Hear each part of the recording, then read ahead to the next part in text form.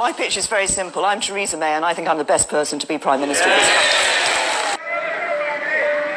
country. I mean, Theresa's a bloody difficult woman, but you and I work for Margaret Thatcher.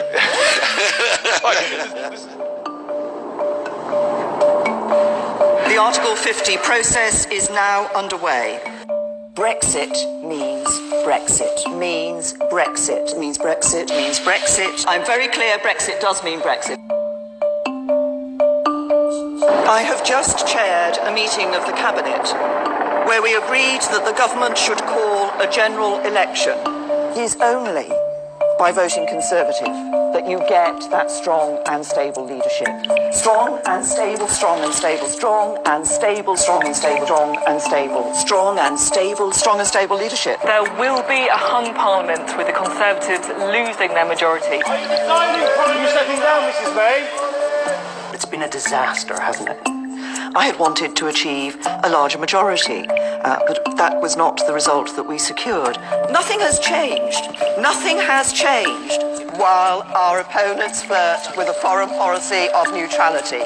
While we will never, excuse me, that was shared around. The Cabinet has agreed our collective position on the future of our negotiations with the EU. And the breaking news this hour is that the Foreign Secretary, Boris Johnson, has resigned.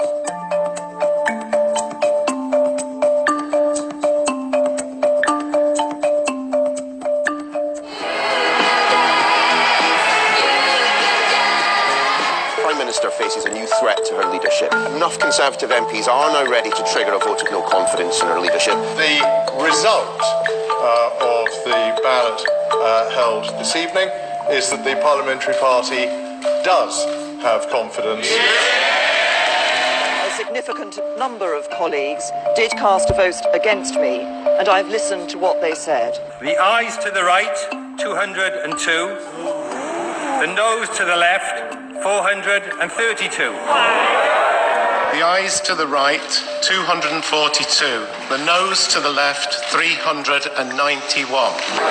The ayes to the right, 286. The noes to the left, 344. EU leaders have agreed to delay Brexit until the end of October after hours of discussions in Brussels. I have done everything I can to convince MPs to back that deal.